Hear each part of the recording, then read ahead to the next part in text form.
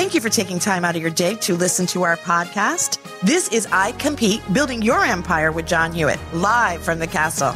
Hi, I'm Roberta Barrett. I'm John Hewitt's producer. You might be asking, who is John Hewitt? Well, he is the Hewitt in Jackson Hewitt Tax Services. If you want to find out more about John Hewitt and what he's currently doing, go to loyaltybrands.com. That's loyaltybrands.com, or find John T. Hewitt on LinkedIn or Facebook. John Hewitt's made over 1,000 millionaires, and you could be the next one. Here is your host, John Hewitt. Thank you, Roberta. Today we have a special guest, Bob Gappa. He's, as I tease him all the time, he's the second most experienced person in franchising. And Bob, why don't you tell us about yourself and prove that to us? Well, thanks, John. Over the last 41 years, we've focused on helping companies that use franchising as the primary strategy to grow their brand to do that. And a lot of times, companies that want to grow a brand using franchising are attracted to franchising, but they don't really know much about it. And so, like you, I've learned some things that can help them and some systems. And so we've worked with over 1,650 brands over 41 years, and two of them have been yours, and now we're working with you again. And it's a real privilege, and I enjoy these conversations whenever we can have them. So thanks. Thank you.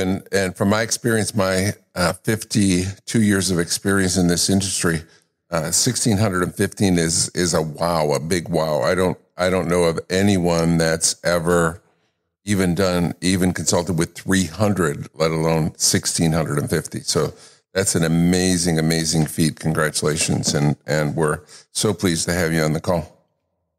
Thanks, John. Let's, today you wanted to talk about leadership versus management.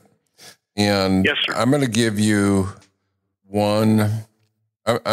my experience first, because you're like the professor and I'm like the maverick entrepreneur, CEO that founds companies. And so I'm going to tell you the way that I think of leadership versus management, at least from this vantage point. And I'll start by saying that people have asked me constantly, why are you successful? Why do you think you've achieved so much? And how do you build companies? And I give them a different answer for franchising versus overall, but one of the two, or number one or two most critical components is that I've been able to convince all the stakeholders to believe in my vision. And so my impression of great leadership is you have to have the ability to have a vision that's pretty accurate, and you have to be able to get everyone to buy into it. You have to get your employees, your franchisees, your customers, your vendors. You have to get everyone to buy into that vision. And that's what true leadership is. And I think that so often that's missing in management. And, I call it the suits. The people who come in and take over for entrepreneurs, I call them the suits. So having said that, and having said what my thought is on leadership, go ahead. Tell us the difference, because I would bet that most of the listeners, if not all the listeners, don't really know the difference between leadership and management. The most simplistic way that I can put it without defining the two is leadership has to do with the dynamics of the organization, the people side, and getting that right, learning and development. Management has to do with the processes that the people use to contribute to and achieve the vision. And leadership influences people. John, I think one of the things I'd like you to talk about, because it's really misunderstood, is delegation, and how delegation really creates an ownership mentality, and an ownership mentality creates accountability for results. And that is what Drucker would call the ability for people to have the contribution ethics how can I contribute to the achievement of the vision that you've just so really eloquently described leadership in a very, very practical way that I appreciate. And I'd like you to, because I know reading your book, it's a big part of leadership is delegation. And most people I think delegation is assigning tasks to people. And I don't think you do. Would you do me a favor and talk about delegation? Sure. Before I do, can I ask you one simple one-word question? Is delegation leadership or management?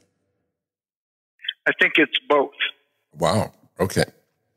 I think you delegate accountability and you give people you give them leeway to design the process to achieve the result that they're accountable for.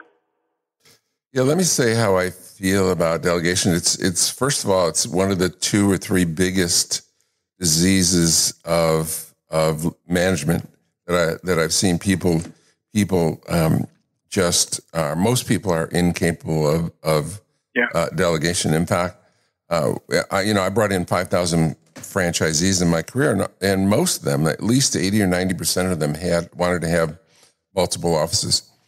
And what I've seen is that only about a third of them can do a good job with multiple offices. So if the person they're delegating to is out of sight, if they're not in the same office, they're just totally incapable of delegation because it's just such a fine skill.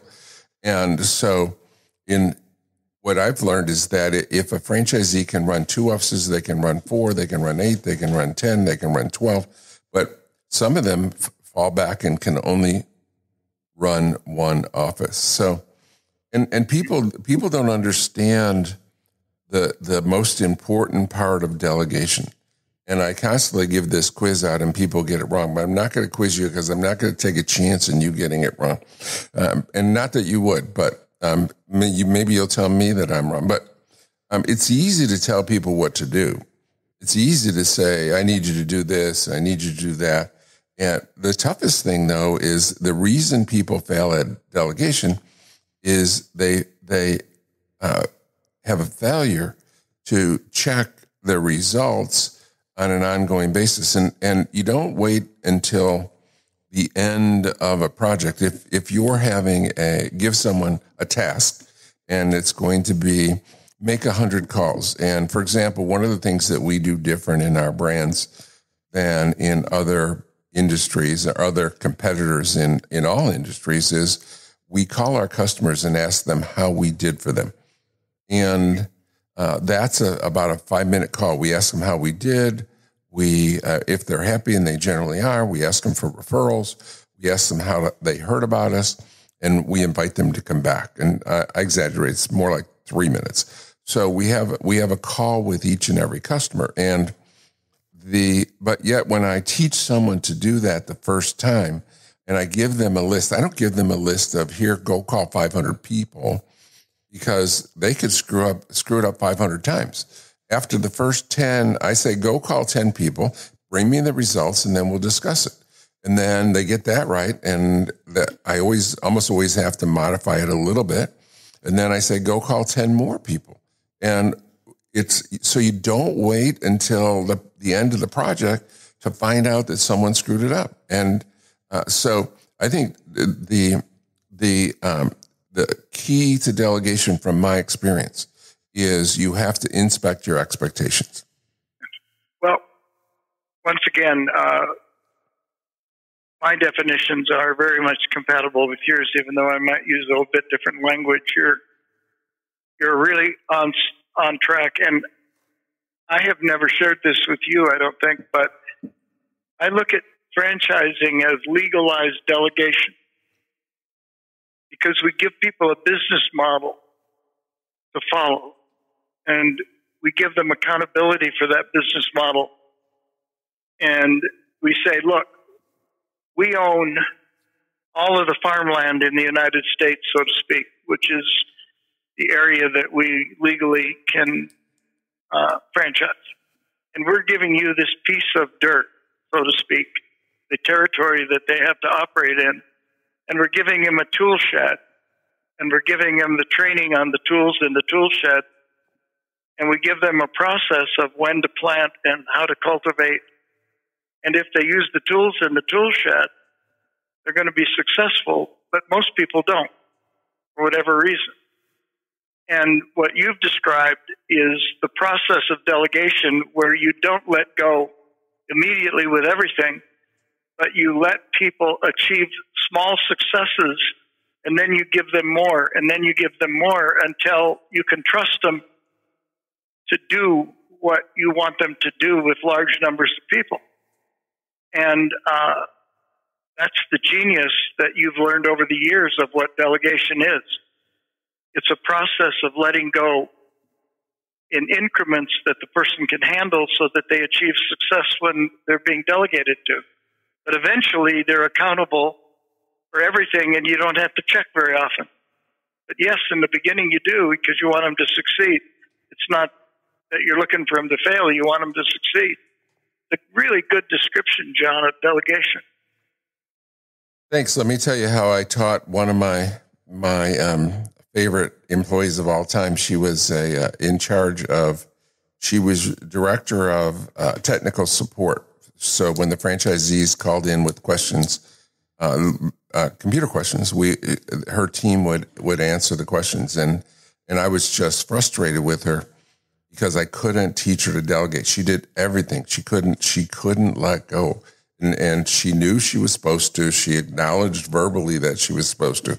But I got really lucky one time. This was 1989. I walked over to, she had a team of about a dozen people working, and there she was at the copier, copying documents. And so I actually needed some. It was perfect timing because I needed something copied. So I went to one of her people and I said, "Could you make copies of this for me?" And they went over to her and almost elbowed her out of the way and said, "John needs copies."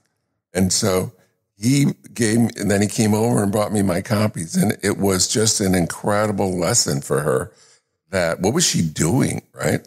And I think she understood that there wasn't a chance in a million that I would be at that copy machine with 14 employees there, that I would stand at that copy machine making copies. And all of a sudden it hit, she got it.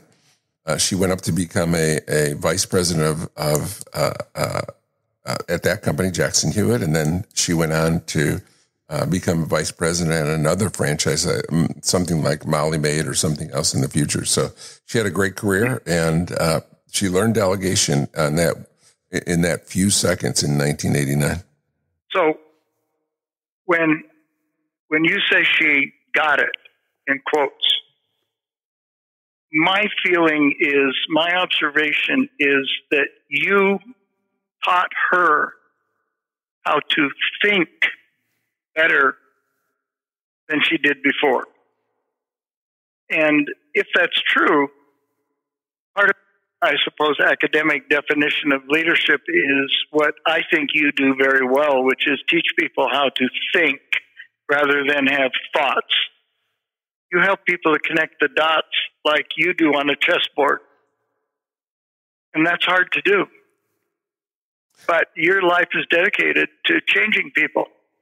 And I think that what you've done in creating two companies that have thousands of locations is you can't do that if you're not teaching people how to think correctly about how to do what needs to be done to achieve the results that need to be accomplished. And I think you do that. And I think you do it consciously. And I think more people need to do it consciously. Yeah, I'm constantly lecturing people, and I to the point that some people would think I'm a nuisance. But at the end of the day, I think they understand the value of the lessons that I provide. And I learned a long time ago that when you teach children, you can lecture to them, but when you teach adults, it needs to have interaction. So today, here's an example of one of the messages today in another vein. This isn't related to delegation, but it's related to teaching. The last sentence of an email that one of my new employees sent out. It says, "It is not possible for me to provide this information." And what he was really doing is complaining about others in the company that weren't cooperating. And so I called him in and I said, "That's unacceptable. That's unacceptable." And so he said, "Oh yeah, I get it. Looking at it again, it's negative." And I said, well, how would you, tell me how to fix it. And he said, "Okay, here's 2 strikes, 3 strikes. He gave a couple times and he didn't get it yet. And he was still coming at a negative vantage point. And I try to have, our principles are just say yes and positive attitude. And this is not a positive attitude. Is there a way to say that in a positive way? And so he came back and he finally got an acceptable. I gave him, he was acceptable. But what I wanted him to come back with and what I wanted him to say was, these are the tools I need. This is the help I need in order to achieve my goals. That's all he had to say, right? This is what I need to achieve my goals. And I need to know that the list, I need the phone number of each of the 5 attorney firms. And he just needed to say, this is what I need to achieve my goals. That you never say this isn't possible, right? Everything's possible. So I'm constantly applying that in every interaction I have with my team. I even do that in public when I meet someone. And I don't know if I wrote about that in the first book, but oftentimes I meet strangers and I'm giving them advice on even if they say something to me like, to tell the truth. And I will say, always I'll say, is this the first time you tell me the truth? Yeah. Yeah. The other thing that people do, because they hedge their bets, is use adverbs and adjectives instead of just making statements that are inclusive of what they really mean. But using the word teaching and principles, oftentimes companies list their principles, or they might call them their values, but they never teach anybody how to think about those. And people, just because there's a principle sitting there, doesn't mean they know how to think about it. And I think that you're always a teacher, helping people understand how to think about and make connections between things so that in the future they'll be more efficient and effective at getting the results they want. You help people get rid of the clutter. And that's part of leadership to me, is focus, contribution. I know it's always funny to me to remember, and not funny, haha, but funny, strange, and important. Drucker said the most underutilized time management technique is saying no. Because if I do that, I'll help you, but I won't be able to achieve my results. Now, is there some way you can get that done? Because I know you want to, but I can't be distracted from doing that. Yeah, I'm so jealous of my time. I'm just annoying to no end. I mean, people ask me questions. They send me an email. They ask me a question that I try never to answer a question that 10 other people know in the company, right? And people will say, and even some of my former franchisees from other companies and friends, and they'll say, so when is that? Or one of them, for example, sent in and said, can you recommend the name of an attorney or an attorney? And so I sent in I kindly gave them a recommendation, and then they said, can you give me the contact information? And I just said, right? I mean, I would have to Google it. Why can't they Google it? Anyway, the beauty of Google is I don't have to do their work for them anymore, right? If they can Google it, they shouldn't be asking me. Or if I write them something and I use a word that they're not familiar with, and they say, what does this mean? I laugh out loud because I'm going to go, they're giving me work. And I tell people, you're not allowed to give me work. But we started this with leadership and management. your definition was very textbook, and to me, it really doesn't matter to me what the words mean. To me, it's what the concepts mean. And we've talked a lot about leadership, but management to me is about handling people. And while I consider myself as an extraordinary leader, I feel that I'm an ordinary manager, because it's there. Talk about the duties and the responsibilities of management. And before you do that, is it common that most people are either one or the other, either a leader or a manager? I mean, if they might be neither, but is it common that people aren't both of them? I think it's very uncommon that people are both of them. Personally, I prefer the active word managing results to opposed to management, because to me, management is the ability to be constantly able to managing results. Leadership to me is influence. Anybody can influence somebody else if they want to.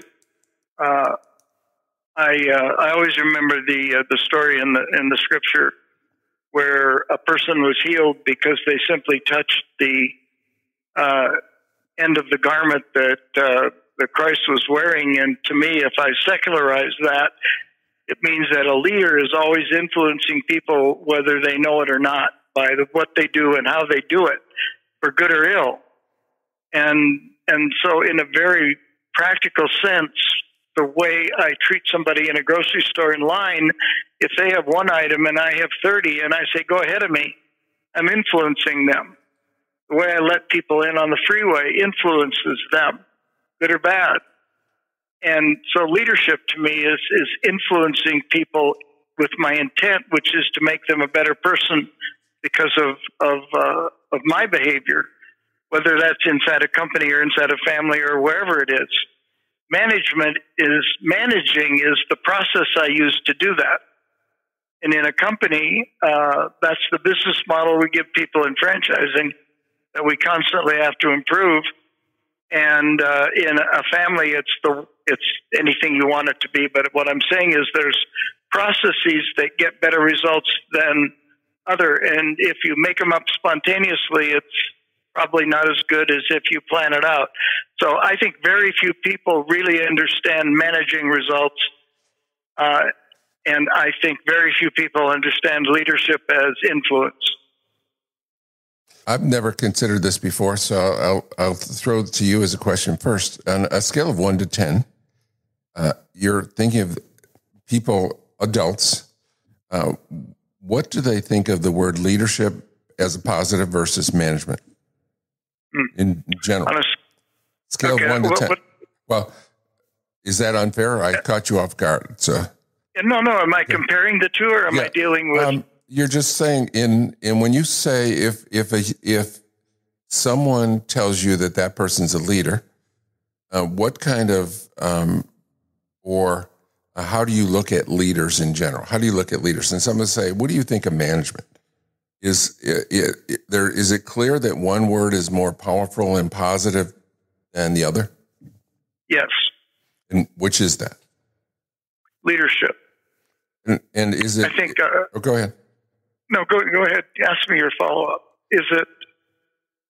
My question was: is management even get a 50%? I mean, it seems to me like a dirty word almost.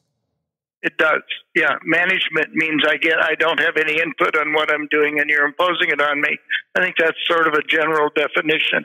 And I don't like to be managed like a horse doesn't like to be managed, people think. But no, I think it gets short shrift. I don't think it's understood until somebody runs a red light and T-bones you and you don't die. And then you realize management's a good thing. Having processes to follow is good. It gets better results. But yeah, I think it gets short shrift. Yeah, I would say that if someone told me that person's a leader, I would think, oh, that's like an 8 or a 9. And if they said, oh, management, word management or micromanagement or any of that, I'm thinking that's a 4. I mean, I'm just not a fan of management, especially with, I've had being a supervisor, leader for decades and decades. I've had so much staff and so many. When we peaked at my last 2 companies, we had, when we went for a management retreat, we would have 40 people there.